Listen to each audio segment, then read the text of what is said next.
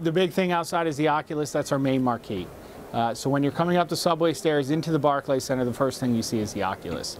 You'll see upcoming events on there. We play replays during halftime. We play end of the game highlights. We play the live scoring. We play out of town scores on the Oculus. It's become our main marquee, which you know, people have come to recognize.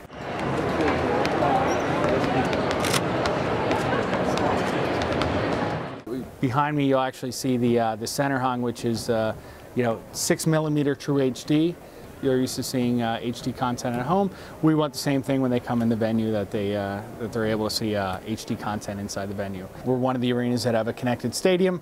What that means is all our back-end infrastructure is Cisco equipment. We have 2 Nexus core switches, as well as 70 other 3750 switches, which form the single converged network. So everything rides over the network, including ticketing, point of sale, fan experience, wireless. So part of the other areas of the Cisco Connected Stadium includes the wireless. So we use high density Wi-Fi, which means we're allowing less people to connect to more access points. So we have higher bandwidth, higher throughput.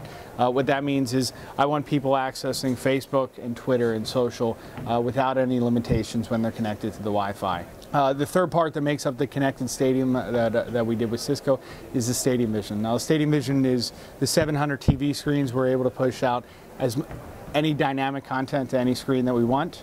What that means is all our menu boards are digital. All the content on the menu boards is constantly changing. If we want to change a price, we could change the price for the menu boards, you know, that day.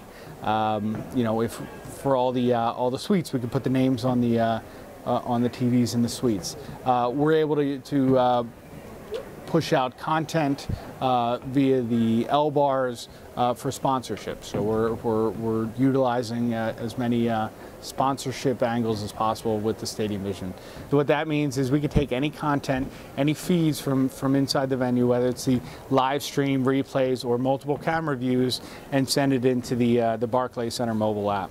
So there's a few things that we can do inside the app. When we launch the app, obviously it shows the upcoming events, but the big areas you can watch the game, which is the Stadium Vision mobile. We can eat, so you can order food, and it'll actually text you to go and pick up your food. You can do that for anywhere on the upper concourse. Interact, where you can send a text message or send any item up to the scoreboard, and you can check in obviously via social and Facebook.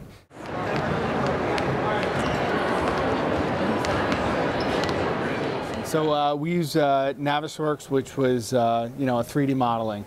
We modeled the entire arena, so we were able to see where there were collisions with infrastructure, piping, plumbing. So it really allowed us to fly through the arena and determine what we were going to see before we actually got in here. So it's really helpful.